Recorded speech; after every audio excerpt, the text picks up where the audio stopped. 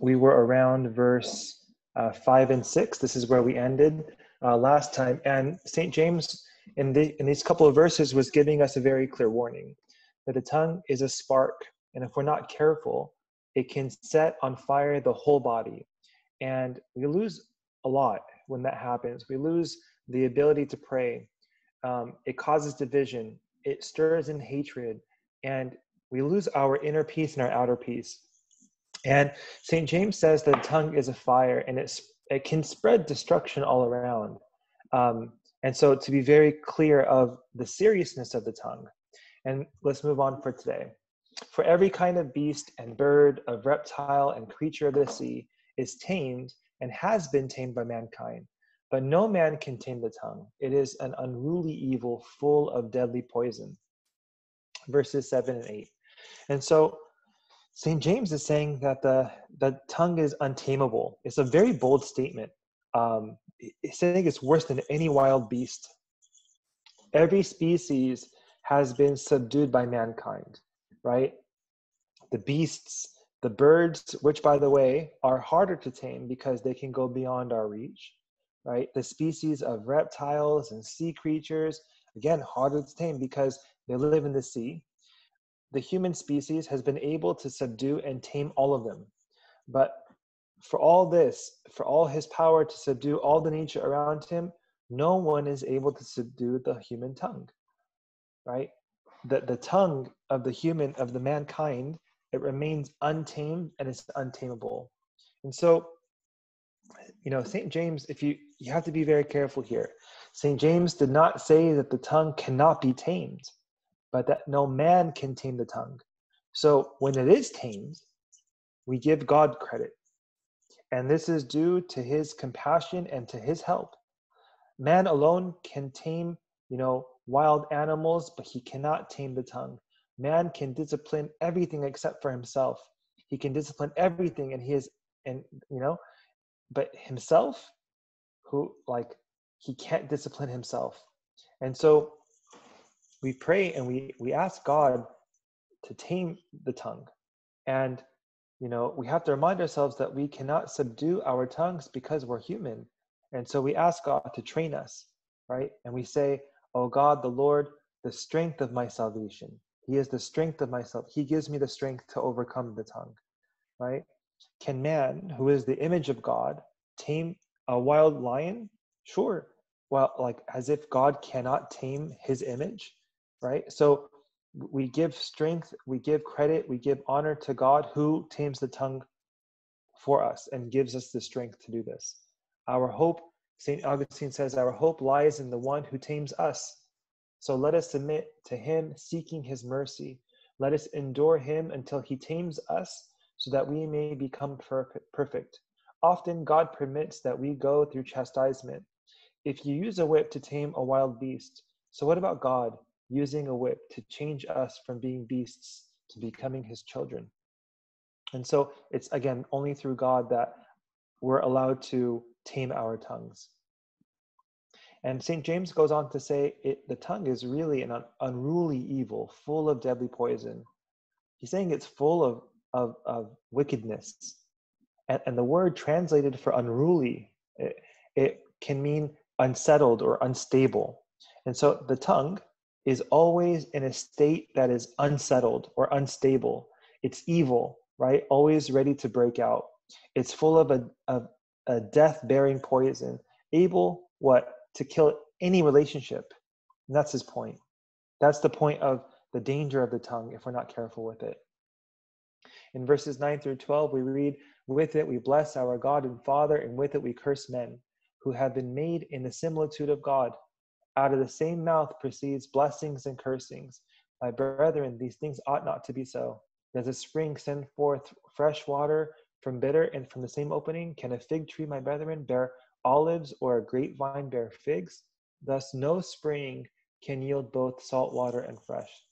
So what St. James is talking about here, he reminds us of how unnatural the tongue is, right? With it, the same tongue, we bless our Lord and Father, right? And, a pious Jew at this time would pray certain benedictions every single day, and they would bless God over and again for his mercies, right?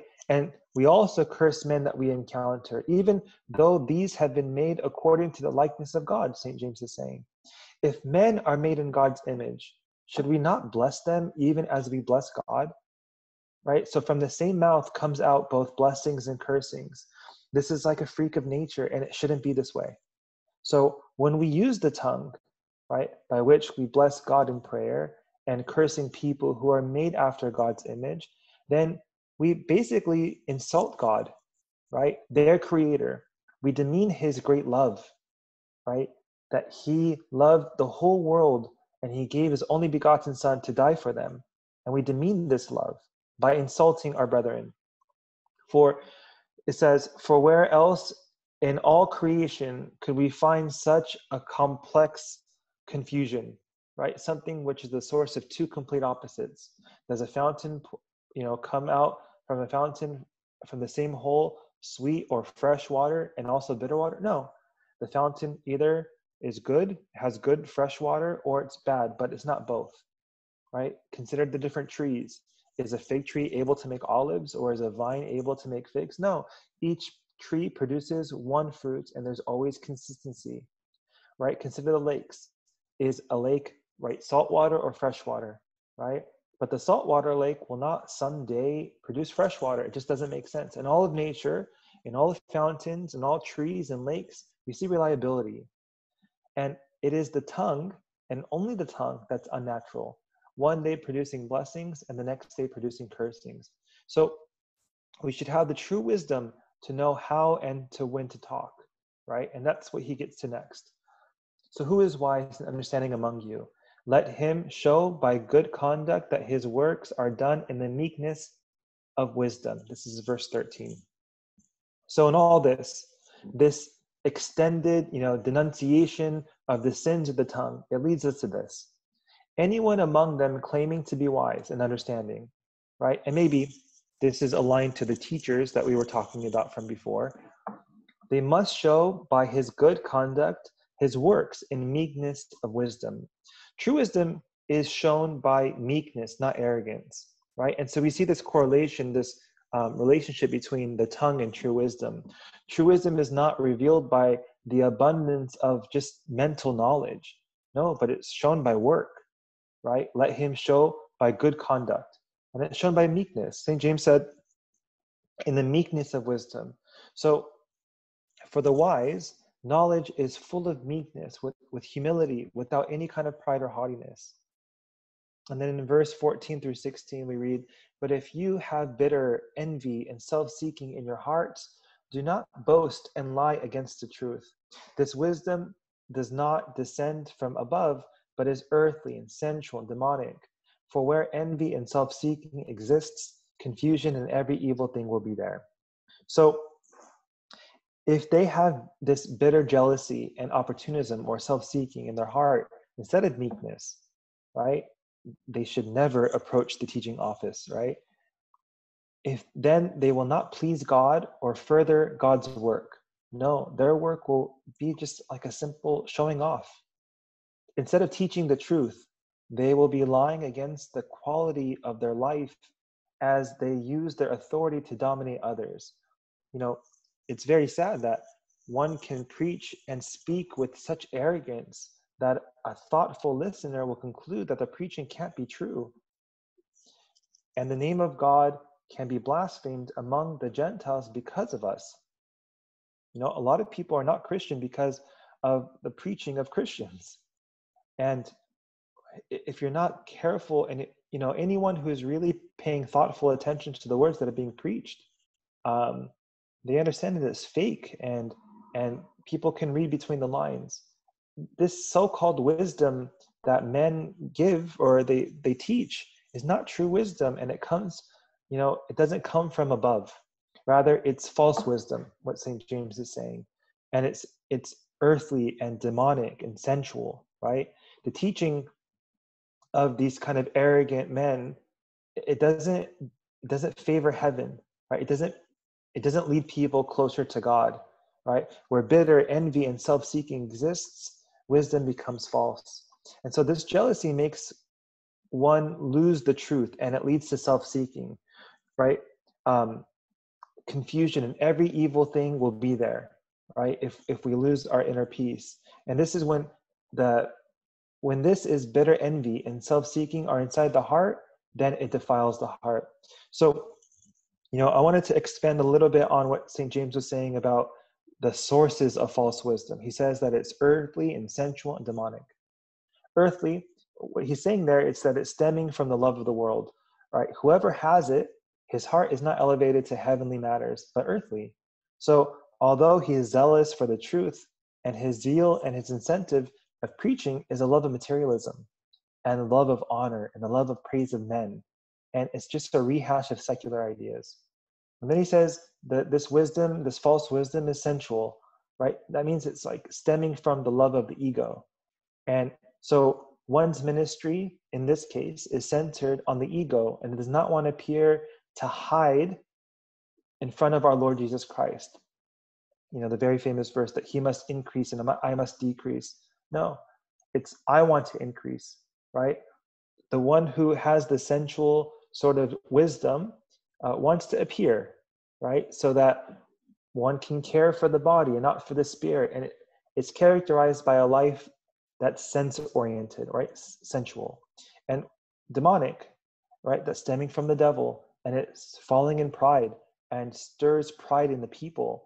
And under the cover of wisdom, right, being very eloquent, even through worship and teaching others and seeking the lost souls, it's open to the influence by demons who oppose the work of God. And if these men become teachers and exercise leadership motivated by this jealousy and self-seeking and ambitious desire to overcome, right? The result in the church will be chaos and confusion, and it's just a disaster, right? How many problems exist in the different churches because of this, right? It's a disaster of arrogance, right? This is what arrogance does to a church. And St. James goes on to say, but this is the last couple of verses of chapter 3.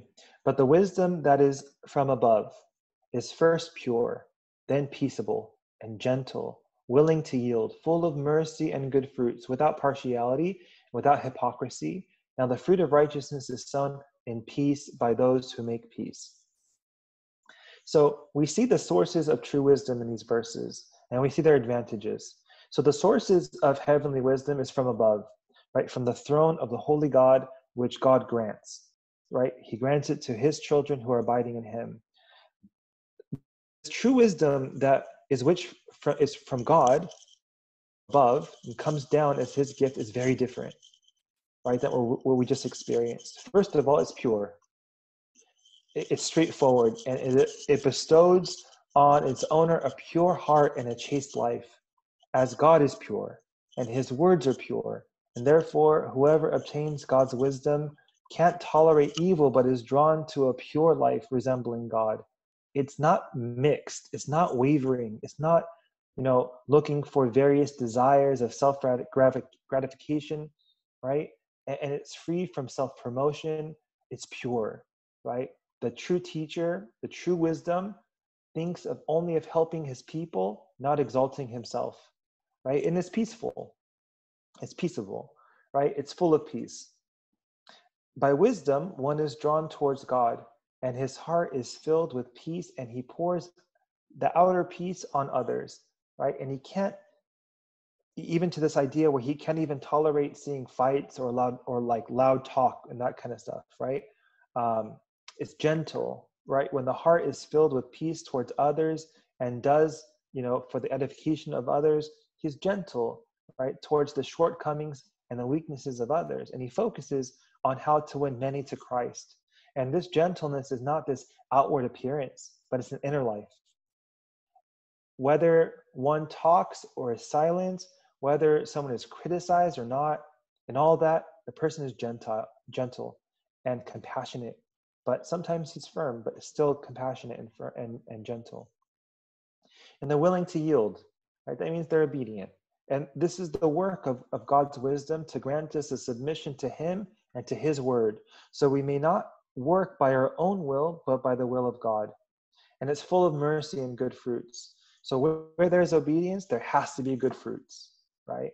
And as false wisdom drives us to pride and then to evil work, so true wisdom is practical, and it drives us to obedience and submission and mercy and good fruits, right? As faith without works is dead, so wisdom without fruits is fake. Let's say that one more time. As faith without works is dead, so wisdom without fruits is fake, right? True wisdom doesn't have partiality, right? It's not shaken or divided. It has one clear goal, and it's to clearly reveal the heavenly road. In spite of all the difficulties and hardships, true wisdom makes one unable to tolerate having a divided heart between the love of God and the love of the world. It doesn't falter. It doesn't mix between two opinions. The heart is steadfast in his love and hope and direction. It also means not to favor the rich over the poor.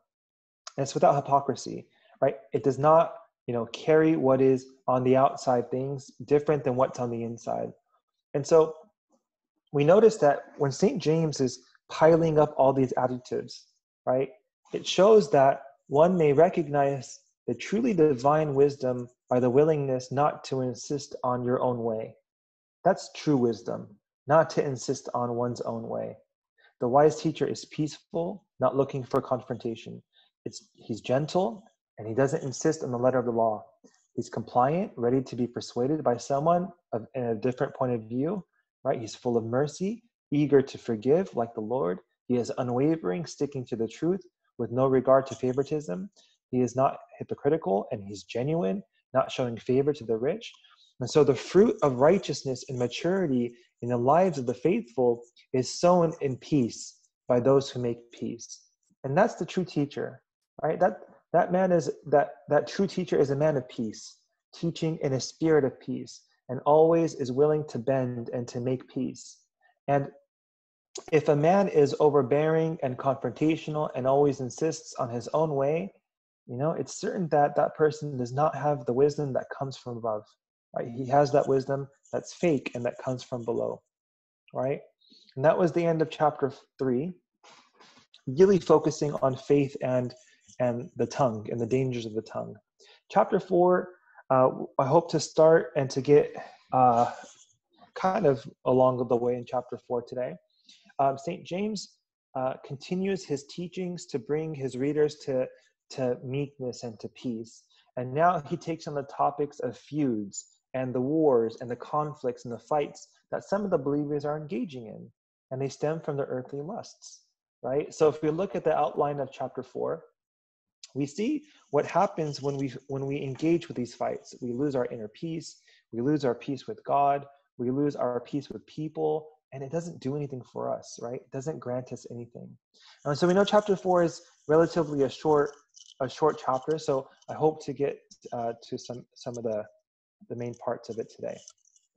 And so in the first verse of chapter 4, St. James says, "Where do wars and fights come from among you?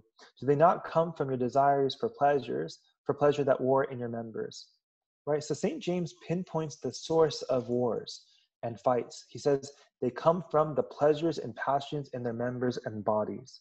Wars and fights stem not from others annoying us, but from the weaknesses of the inner man. It's our problem. The translation of the words used here are to show an image of the passions waging war against the bodies of his hearers and taking over more and more of their lives.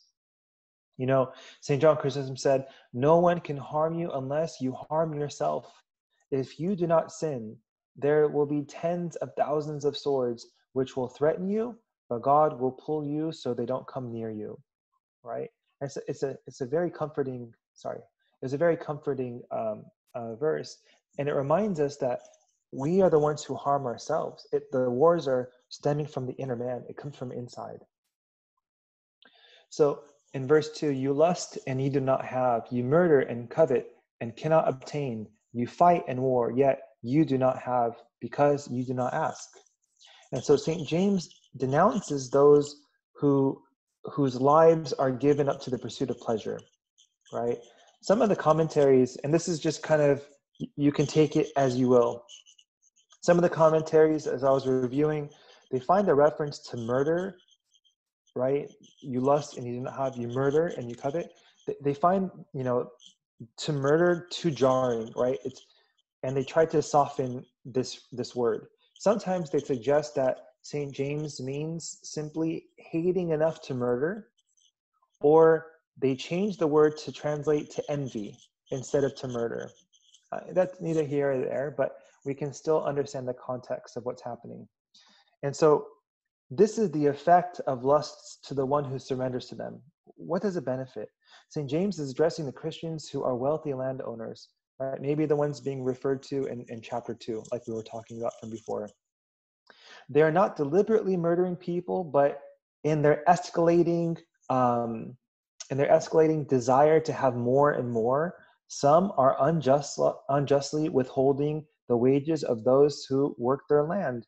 And so by doing that, the laborers who are struggling, they're dying and they're weakened and they're not eating and they're subject to disease. And so the landowners are unwittingly murdering the laborers, and they're never satisfied lust to grow even richer.